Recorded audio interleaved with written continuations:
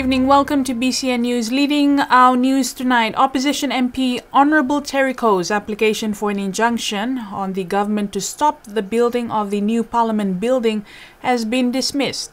This was the ruling by the Chief Justice C.J. Coxhead on 7th August. The court ruled that due to lack of jurisdiction to grant an injunction against the Crown, the application was dismissed. The court stipulated the generally accepted position of any court, including the Niue High Court, is that an injunction will not be issued against the Crown.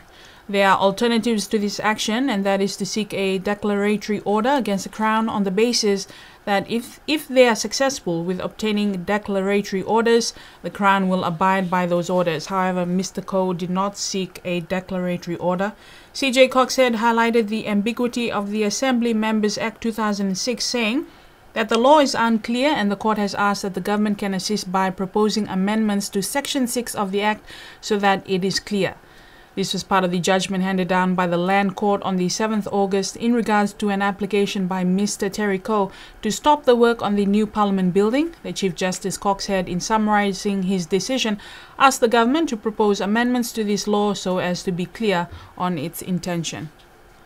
A woman swept away by strong waves during rough seas over the weekend is lucky to be alive, having been rescued by 3 brave visitors. The woman in the fall suffered a broken leg and was carried to near ground. The woman was medevaced yesterday afternoon. The lady, believed to be visiting friends and families on the island, was at the Limu pools when she put herself in a precarious position, exposed to incoming waves, one of which swept her out.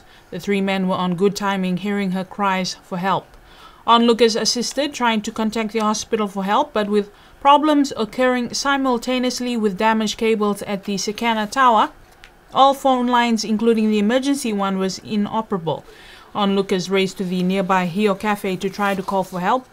Before the ambulance arrived, which was also said to be delayed, all were worried for the state of the woman, noting her age, panic and concerns for her own well-being. The first occurred at the same morning at Sir Robert's Wharf with a female tourist who was rescued by locals. However, she did not sustain injuries and did not seek medical help. The public, especially visitors, are strongly advised to take heed of the weather warnings and not to underestimate Niue's strong currents. And just on the last story, where phone lines and internet remain down, severely affecting the northern side of the island over the weekend, it is understood no one could be reached using handheld devices, including reaching the emergency 999. This is because of telecom cables were accidentally cut at the Sekana Tower late Friday afternoon. The Manitour contractors dug the builder accidentally cut through the cables, having been misinformed of the true and accurate cable locations. Many continue to be affected, including those that desperately required the service last Saturday when the woman rescued needed emergency help. Only 4 Indonesian workers remain working on the island from the initial 8 who were brought to Niue to help aid the labour shortage. All are male workers residing at the Noni farm in Vaya, their place of employment. The Indonesian workers, upon first arrival to the island, were quick to help with roading maintenance. For months now, such work has already ceased, with the labour shortage at the Niue Nonu farm settled, with all 4 engaged there with full-time employment. This is according to the manager Mesepa Talani Seu. The workers were contracted by government with help from business owner Avi Ruben.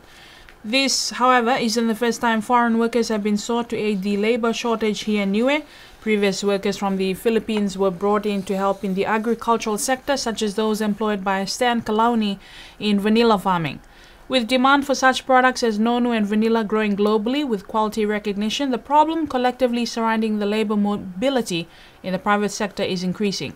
Preference from local Niueans is evident for the government sector, with 4 working days per week a major factor. Works have commenced for the Niue Met Office tide gauge station down at Sir Robert's Wharf, with 3 technicians put to work over the weekend, having arrived on Friday's flight, 1 from Australia's Bureau of Meteorology and 2 from the Secretariat of the Pacific Community. The trio has timed their trip for the arrival of the mast on last week's boat, planned to be installed before they leave this Friday. The tide gauge, he said, hasn't been working for some 6 months, but that the station itself was damaged by the cyclone that had passed Niue in 2017. The trio commenced repair of the 2 cables heavily exposed due to the wave action down at the wharf, this time reinforced to withstand, hopefully, the power of the waves. The types of data derived from the station include water temperatures, the rate of sea level rise, and video footage. Nonu, added to Niue's vanilla and honey sector, is another success story in Niue. Officials from the Nonu farm, Mesepa Taleni Seu, reveals the Nonu farm is 100% self-funding and self-sufficient. All expenditures, including wages of those employed, including all 4 Indonesian workers reported on earlier, are all being paid by the Nonu farm, she says. Exports have grown since the Nonu farm commenced. The main markets, she says, for Niue's Nonu products are New Zealand and China. And finally, the village of Tamako Tonga was a sight of green, the trademark color of the village, as it hosted its show day last Saturday. The village didn't just celebrate the annual show day, but Reverend and President of the Ekalesia Niue Church, Willie Vivian, acknowledged and blessed the village for their 136th birthday. Dignitaries, including the New Zealand High Commissioner, His Excellency Kirk Yates, were in attendance. Beautifully crafted hand-woven items and fresh produce adorned the grounds, prepped well for inspections before their prize giving. Festivities followed the official opening with traditional activities and dancing. Many turned up to enjoy, including tourists and Niuean families traveling, especially to join in. And that's BCN News for tonight. Thank you for joining us. Have a good night.